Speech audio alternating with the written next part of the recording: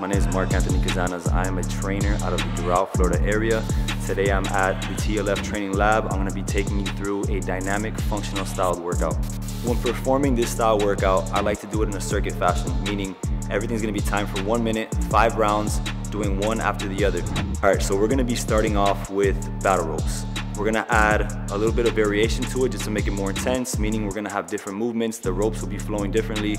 We'll do some simultaneously, we'll do some singles, and from there you can just switch it up and you can add whatever you'd like to make it a little different. The second exercise we're gonna be going through is ball slams, but not your traditional ball slams. We're gonna add a little bit of a twist to it. So meaning we're gonna have some push-ups involved, but not your regular push-ups. We're gonna go ahead and throw in some more advanced flying push-ups. So those are gonna be intertwined with the ball slams, giving you more of that elevated heart rate. So you're burning more calories and it's just at another level of intensity. Make sure you're keeping your core tight the entire movement. Last thing I'm gonna take you guys through is your farmer's carries. The best piece of advice I can give you throughout this workout is simply keeping your core tight, scapulas engaged, and your posture correct the entire movement.